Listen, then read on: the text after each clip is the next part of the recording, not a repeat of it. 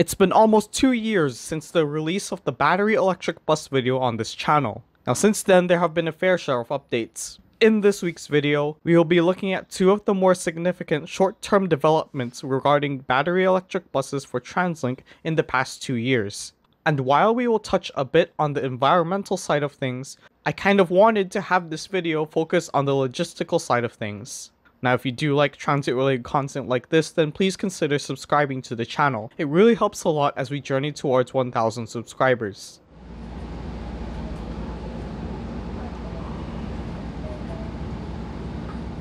The first thing we will cover is the 15 additional battery electric buses for Route 100. TransLink has decided to go with the NovaBus LFSe Plus model for this order, bringing the total to 19 battery electric buses in the fleet. The order is funded by the federal government and costs $16 million.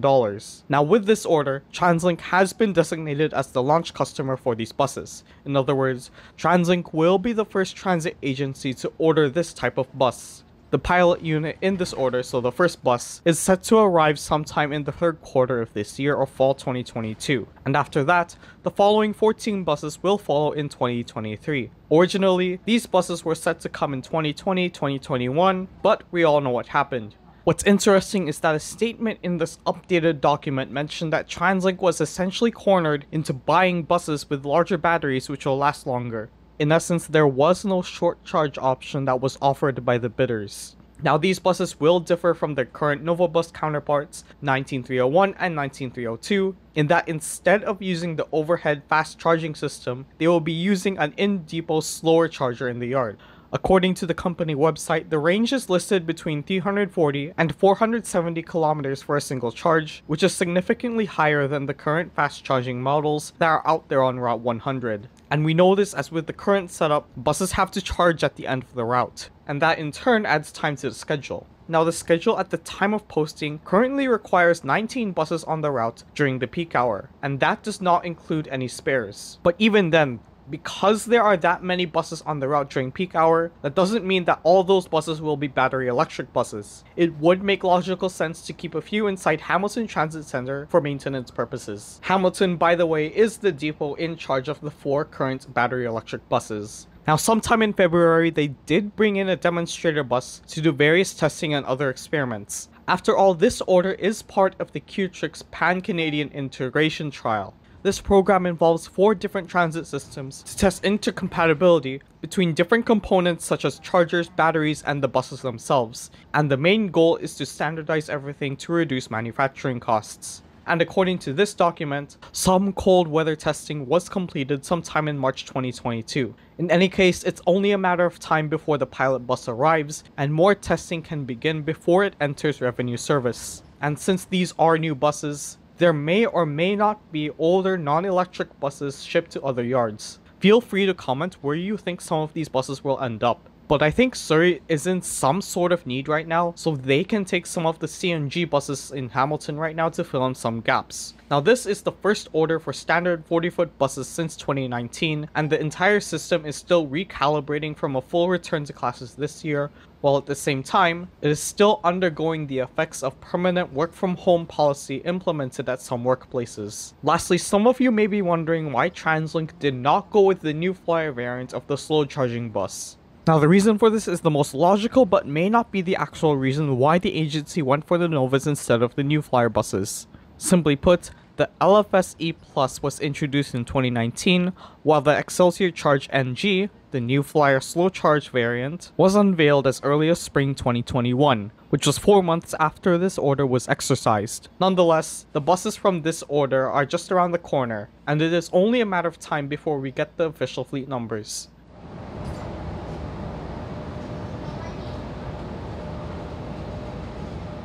Now the next update is that 57 replacement buses are due to start appearing on Tri-Cities area bus routes starting in 2023-2024.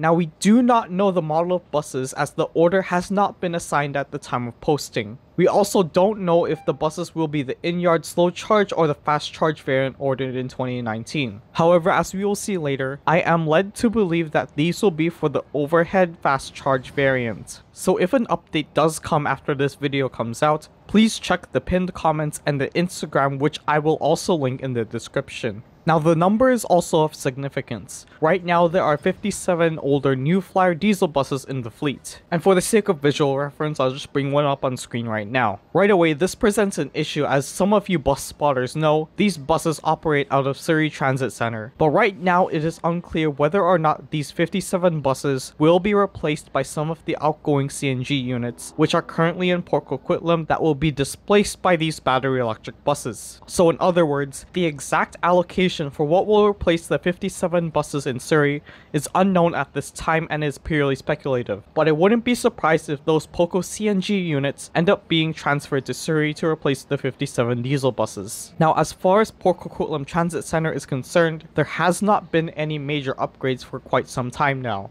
Therefore, it is valid to guess that this presents an opportunity for a major upgrade to take place. This is further supplemented by the fact that according to the transit agency, the completion of Marpole Transit Center has been pushed back to 2027 owing to the effects of the pandemic. To review, MTC will be a new multi-level storage facility that will be located up against the Fraser River just south of Kent Avenue. The agency has decided to reinvest the efforts made towards the new yard into upgrades for Port Coquitlam Transit Center. After all, POCO is the smallest and also one of the oldest bus yards of Coast Mountain Bus Company. Second of all, aside from the 160 and the Maple Ridge routes, most routes are in the 10-kilometer range, which is much shorter than something like the 100, which is 15 kilometers long. So we're talking about routes like the 151, 152, 153, and 169. According to the updated document, there will be 8 on-route chargers by 2023, followed by the in-depot charging equipment in 2024, along with another 8 on-route chargers in 2026.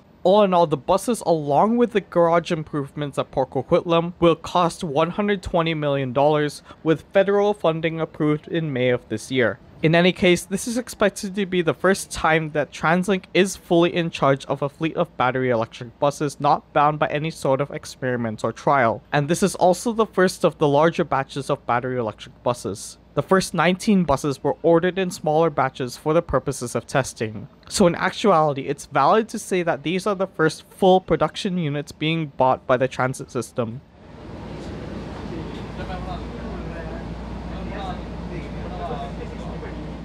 Beyond that, there are many more orders for battery electric buses for other yards, including the new Marpole Transit Center set to open in 2027. However, I feel like we are still way too far to identify any other implications to operations and stuff like that. That said, there is a file uploaded in 2021 that has the various allocations for these different bus orders. But aside from the number of buses and the allocations, I feel like we are still too far away to confirm any other info and any further discussion. And especially here on out, things can get very volatile. Who knows? Perhaps New Flyer or NovaBus will continue to increase range and battery capacity by continuing to pump out new variants of their existing battery electric bus models. But to summarize, everything mentioned in this video is part of TransLink's plan to pursue the aggressive option of the low carbon fleet strategy. Now this video attempts to focus on the impact to TransLink and Metro Vancouver. I'm sure that there are other videos out there that discuss battery electric buses in North America as a whole, so please consider continuing those debates in those videos, and please remember to keep the comments section as civilized as possible. Thanks for watching. Please remember to like, comment, and subscribe if you haven't already, and I will see you in the next one. Cheers.